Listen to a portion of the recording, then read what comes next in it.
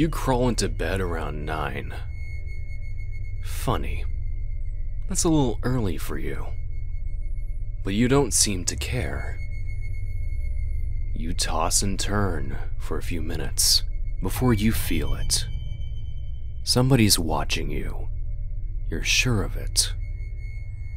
You scan the room, finding nothing, but you still feel uneasy.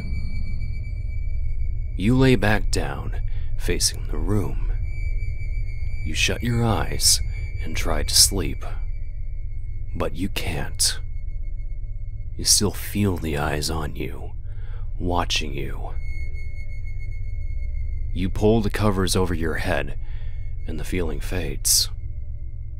You relax and close your eyes, but as soon as they shut, the feeling returns. You're scared to move the covers, to search for the eyes that you know are watching you. You're terrified, but you yank the covers down. And as you do, your heart skips a beat.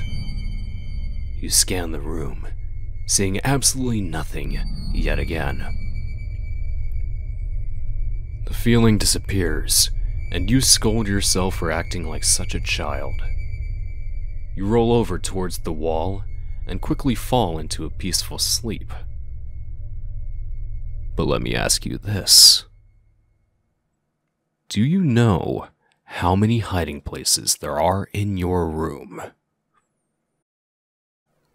I do. Thousands.